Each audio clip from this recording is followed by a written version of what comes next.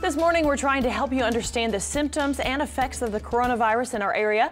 Dr. Ben Springgate, the Chief of Community and Population Medicine at LSU Health Sciences Center, is back answering your questions about the coronavirus. Let's get right to him. This viewer wants to know, should we be changing toothbrushes more often than usual? Also, is it safe to floss if you wash your hands really well first? In my review of the American Dental Association website, I did not see any guidance specific to changing toothbrushes more often than usual. I do believe that if you wash your hands thoroughly with soap and water for 20 seconds, you should be safe to floss, and flossing is, of course, a recommended health practice. I never even thought about that. All right, another question. There's a lot of Facebook posts about drinking warm and hot drinks. They say doing that can help fight the virus because the heat will prevent mucus from building up and it moves the virus to your stomach where acids will kill it. Is any of this true? There's no specific evidence that drinking warm liquids will have any particular benefit as far as preventing or treating the virus. The virus lives in a variety of different parts of the body once one does become infected, and any benefit, theoretical benefit from drinking liquids would be, overcome soon thereafter. So that is a myth.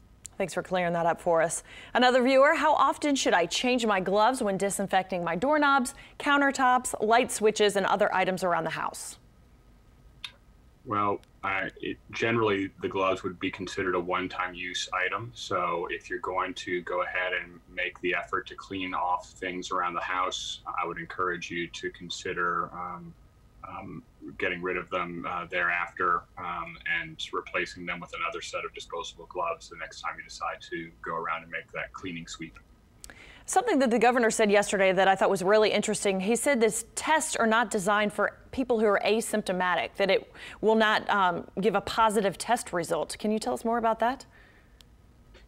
I think, what the governor was probably trying to say is that the likelihood of there being a positive test result in someone who has been infected is going to be significantly higher in someone who has the virus replicating, and if they may have, for example, nasal secretions, runny nose, cough, or something like that.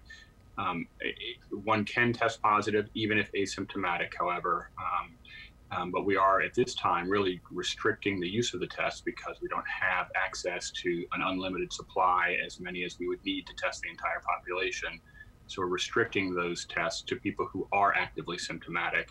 And I believe that was the message that the governor tried to get across. All right, Dr. Springgate, thank you so much. Guys, we're taking more of your questions regarding the coronavirus. That's coming up at 7 o'clock on WUPL. Text them to us now.